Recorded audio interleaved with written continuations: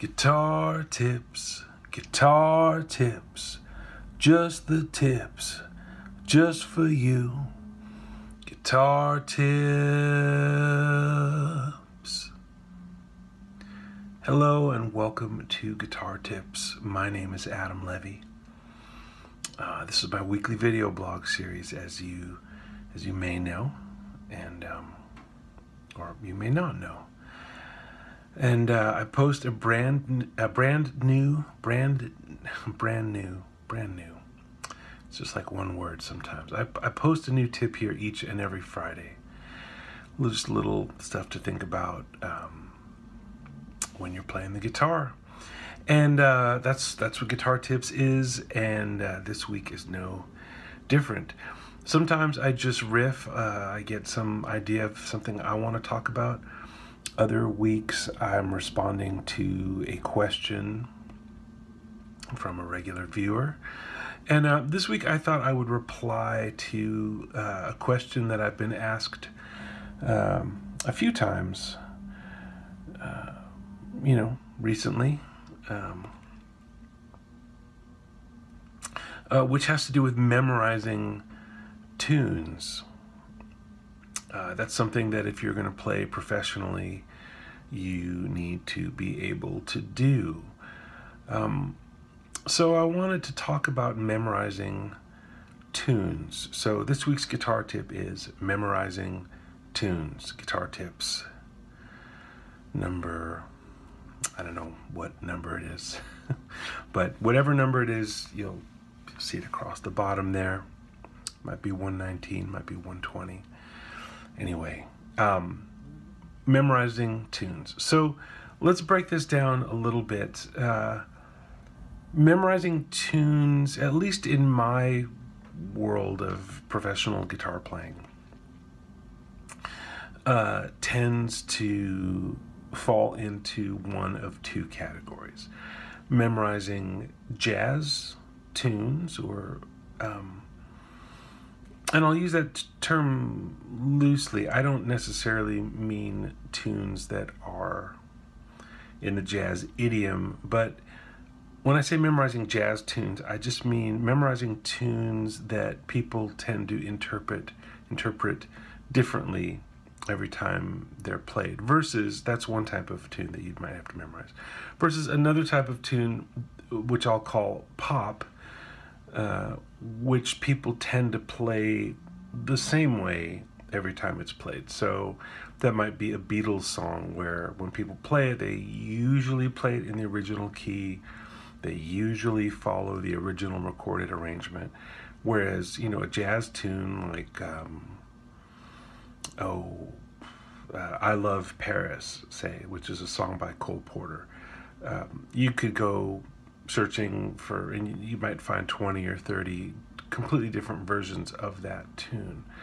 So for me anyway, it's a slightly different process for how to memorize, a pop tune where the guitar part is very specific, versus memorizing a jazz type of tune, which might just be 32 bars of music that get played in a repeating loop, and there's no set guitar part. There might not even be a guitar on the recording that you happen to have of that tune. So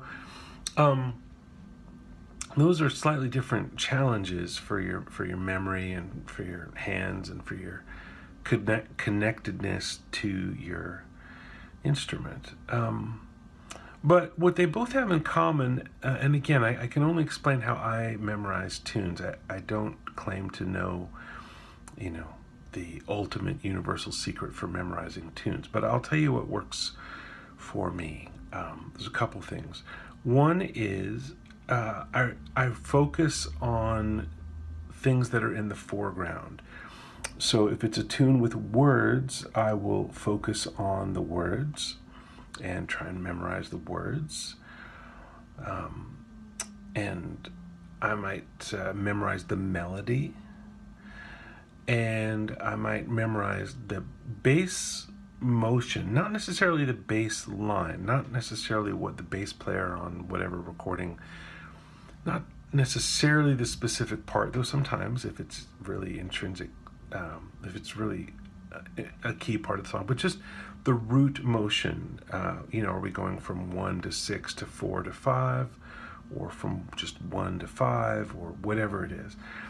Because if I pick up my guitar, by the way, you might be wondering where the heck my guitar is. Usually in guitar tips, I have a guitar in hand.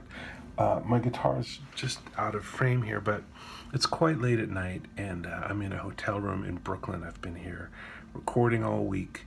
It's Thursday night. I wanted to get this recorded so that I can post it on Friday. Anyway, it's a little bit late to be strumming my guitar in a hotel room. Where was I? So I tend to focus on those things if it's whether it's a jazz tune or a pop tune. What I'm not trying to do is memorize the chords as names of things, like it goes, A minor, F, C, D, like that's for me hard to memorize. But if I can hear the root motion that goes, the sound of, I don't have perfect pitch, but I think A is something like dum, bum, that's F, bum, that's C, bum, that's D.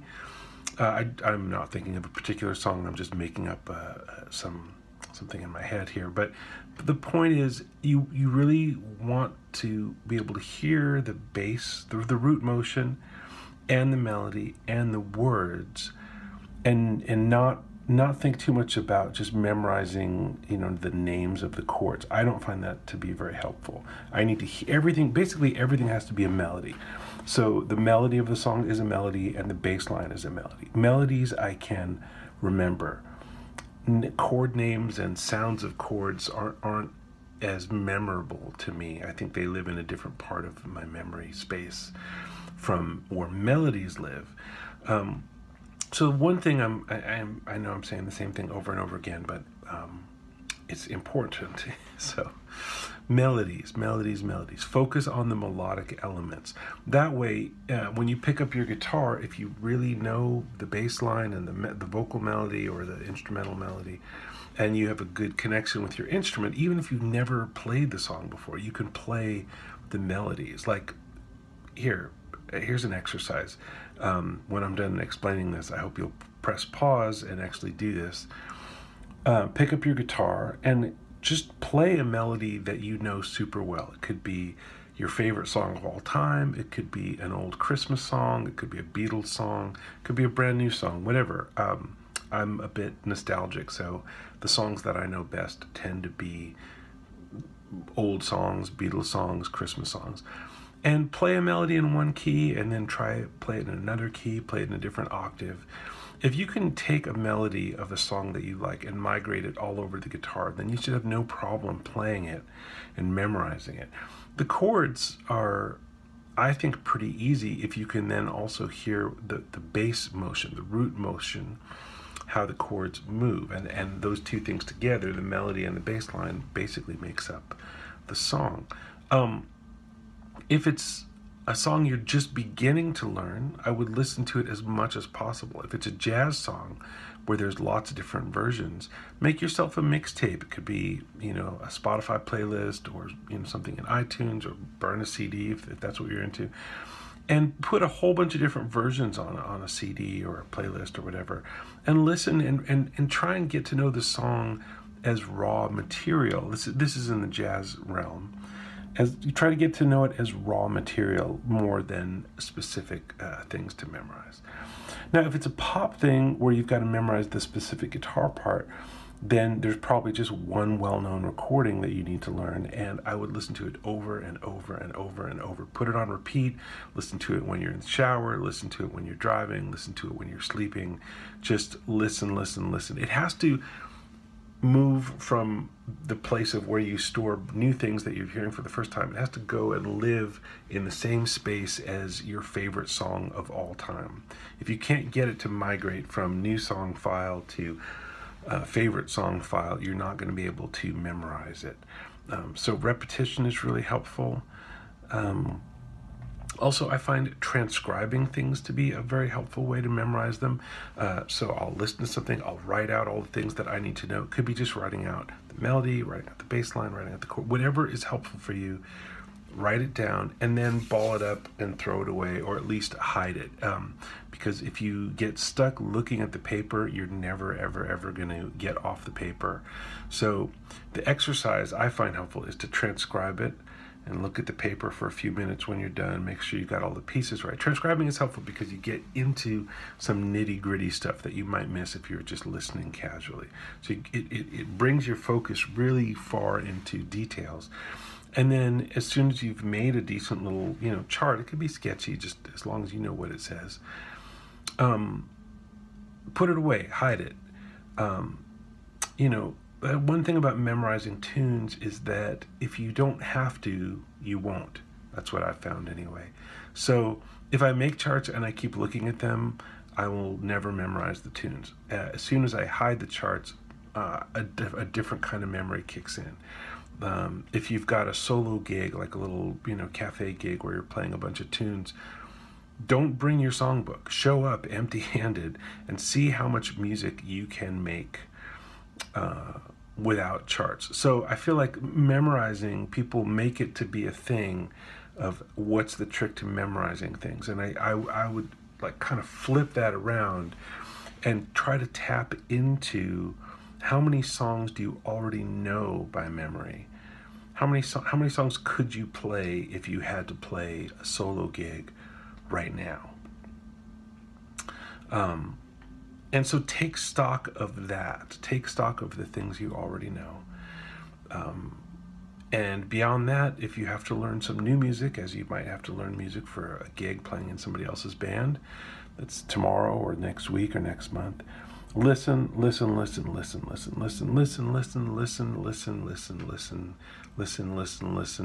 have it on 24 hours a day. I don't know if this is scientifically sound, but it works for me. I need to get it to migrate from new song space to old familiar. I can sing it in my sleep. I can sing the bass line. I can sing the drum part. I can sing the vocal.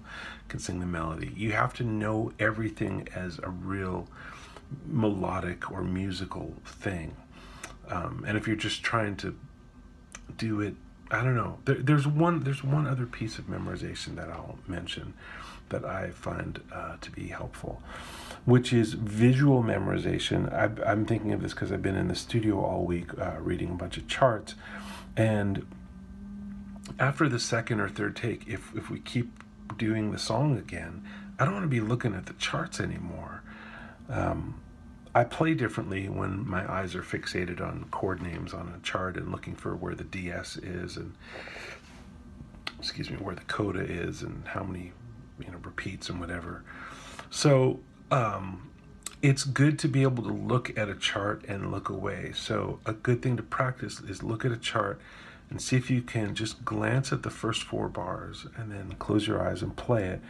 And as you get to about the 3rd bar or halfway through the 3rd bar, open your eyes and grab the next 4 bars and then close your eyes or look away or whatever, but don't look at the page.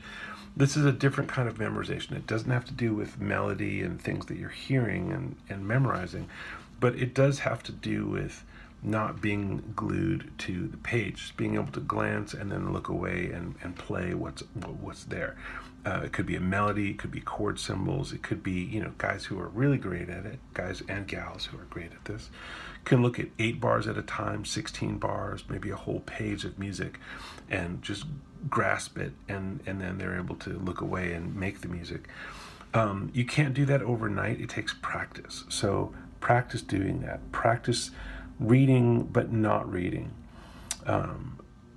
You really want to, as much as you can, be listening. Music is a listening art. We write it down because we have to. But don't play music with your eyes. Play music with your ears and your inner ears. At least that's what works for me. So I hope this has been helpful. It's a little bit rambling, as I can be a lot. But I'm fried. I've been in the studio 3 long days, and I've got to wake up super early and fly back home and get back to my teaching job at LA College of Music.